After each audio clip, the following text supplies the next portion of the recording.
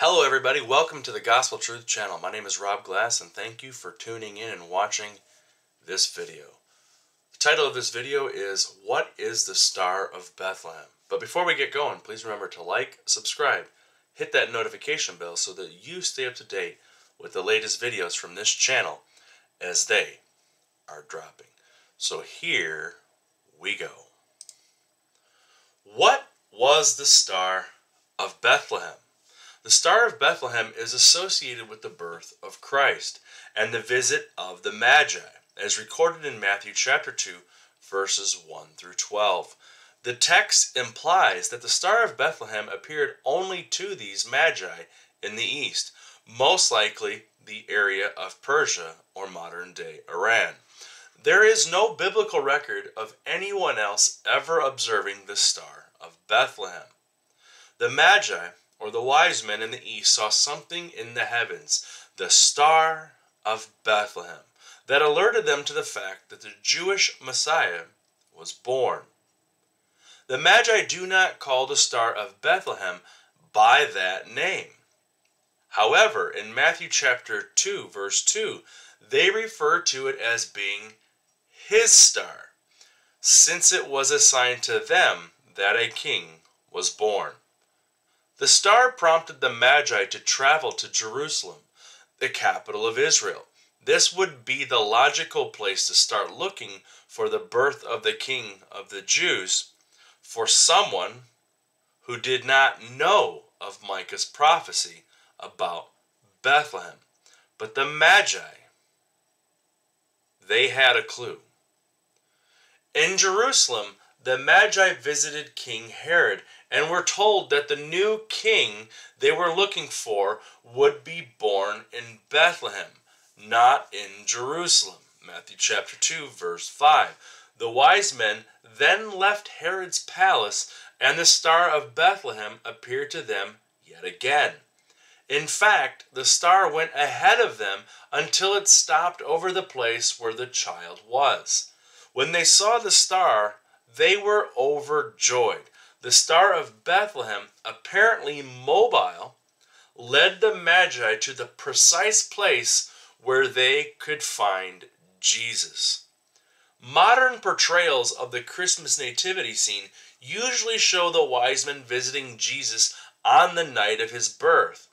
That is likely not what truly occurred. King Herod discovered from the Magi the exact time the Star of Bethlehem had first appeared to them in Matthew chapter 2, verse 7. And he later ordered that all male children 2 years old and under in Bethlehem were to be killed. Herod obviously thought the Star of Bethlehem had first appeared when Christ was born.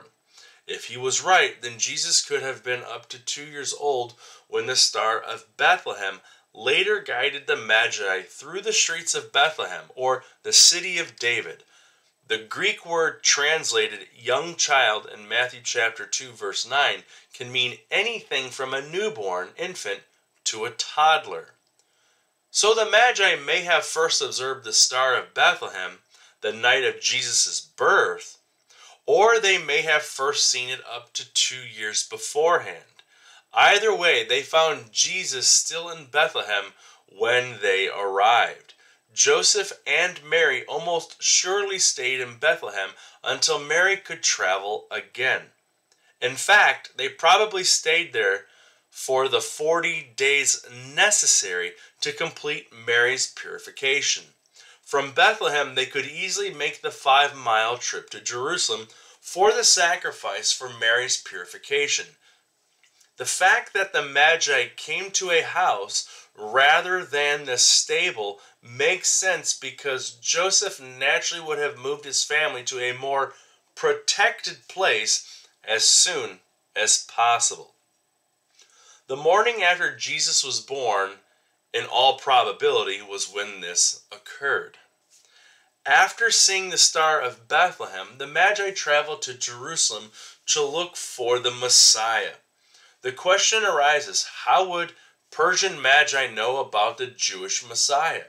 Undoubtedly, they would have been exposed to the writings of the Jewish prophet Daniel, who had been the chief of the court seers in Persia.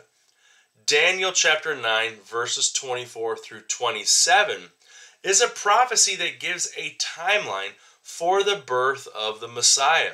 Also, they may have been aware of the words of the pagan prophet Balaam, who was from the town of Pethor on the Euphrates River near Persia, in Numbers chapter 24, verse 17. Balaam's prophecy specifically mentions a star and a scepter rising out of Jacob. What exactly was the Star of Bethlehem? That's the question to this entire video. The Greek word translated star in the text is the word aster, which is the normal word for a star or celestial body. The word is used 24 times in the New Testament, and most of the time it refers to a celestial body. It can be used to denote angels, as in Revelation chapter 12, verse 4, where aster seems to refer to the fallen angels who followed Satan's rebellion.